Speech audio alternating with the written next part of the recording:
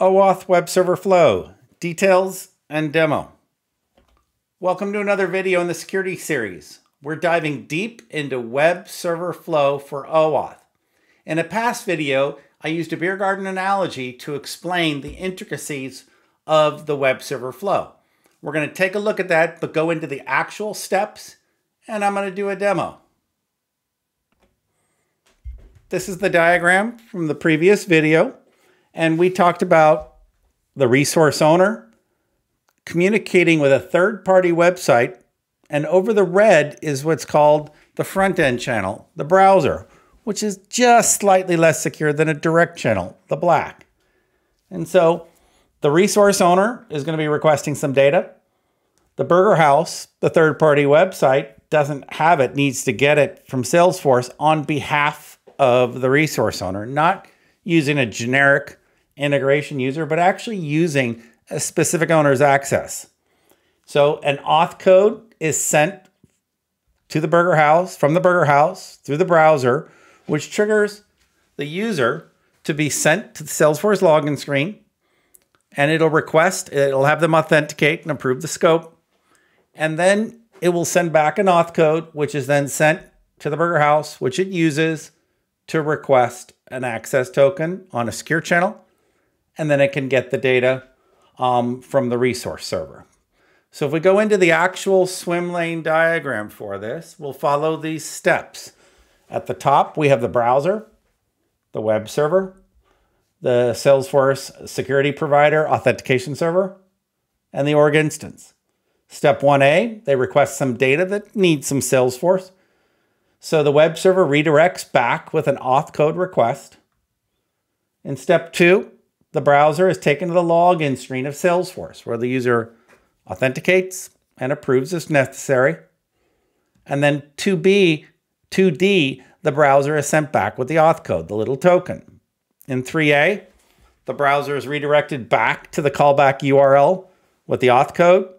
And then on a secure channel separately, 4A, the web server presents the auth code, and the Salesforce auth server validates the client ID, the client's secret, and the auth code.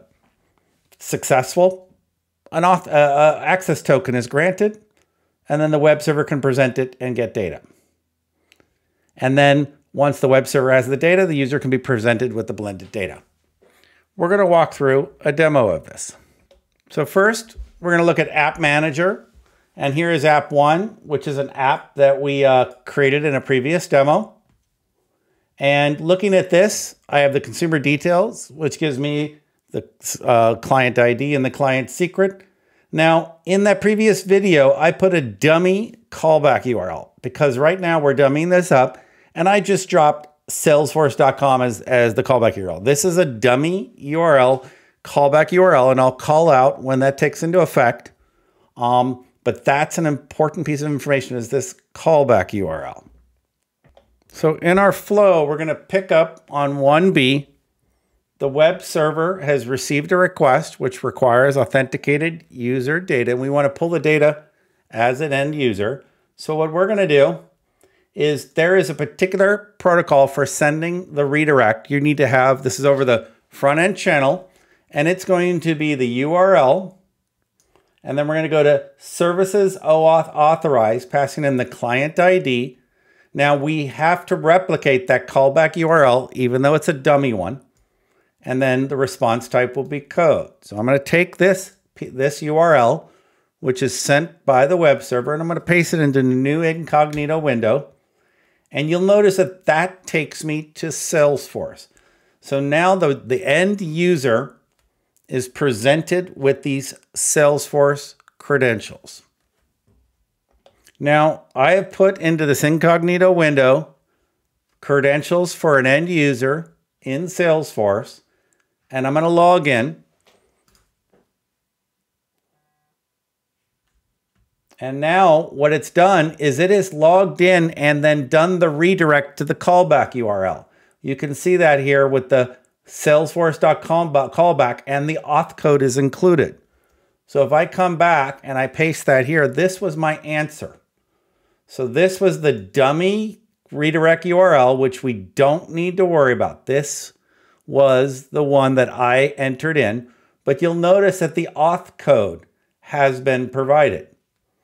And so this is the auth code that will grant me access using the proper tools. So I'm going to go using Postman to the Salesforce end auth server. And what I'm replicating is we have seen 2A, the browser. We've seen it approve. We've seen 2D, it coming back. And we now have the auth code token. So what's going to happen is the web server now has the auth code. And because we sent back to the callback URL, it was a dummy one, but it should have sent back. And the web server on the front end channel was able to pick up the auth code. So now over a secure channel, which we're going to simulate using Postman on step 4A, we're going to pass in the auth code, the client ID, the client secret, and try to get an access token. So here I have a Postman post to the endpoint auth code. Now I pasted this in and I see %3D, and I know that that's been encoded. Actually means 2 equal signs because I had to decode it.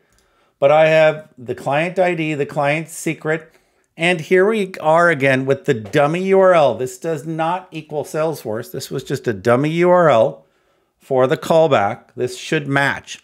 All of these pieces of information should match to make sure that you're the correct one requesting it. And I'm going to hit send.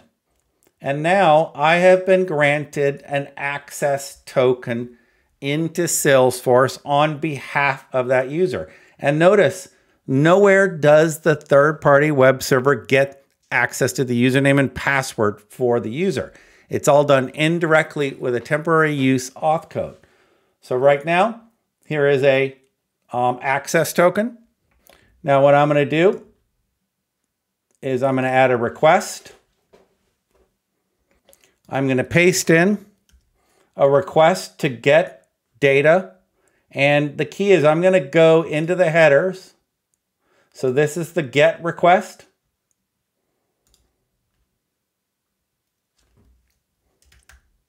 Authorization. I'm going to put bearer, space. And what I'm going to do is I'm going to grab this access token that we just got. I'm going to grab that and I'm going to paste it as the bearer space and paste that there and hit send. And now I have just been able to get data out of my org on behalf of the user. So what this allows me to do is I authenticated using the authorization code. Never had access to the username and password. And then taking that, I created a new request, which was a get airport. And that enabled me to make that data request by going into the header and putting the bearer token in there. So you can see we passed in 4A, the web server, the authorization code, client ID, client secret. We got back the access token. And on step 5A, we presented the access token in the header of the request, got the data back, and the user could be presented with it. So the key element of the web server flow is that you want the third-party website to act on behalf of a user. You can interact with that user. This is a key element, is you can, the web server, third-party web server can send a browser request to that end user. They are redirected, they access in Salesforce, and then through the redirect mechanism, a code is given back to the third-party website, which it can then exchange with its own client ID and client secret and get access to act on behalf. Those are the key elements of the web server flow. I hope this was helpful and look forward to seeing you in future sessions. So go web server flow and come join me more. It's www.SteveTechArc.com. Join me on the SteveTechArc YouTube channel and look for more videos coming soon. Have a great day.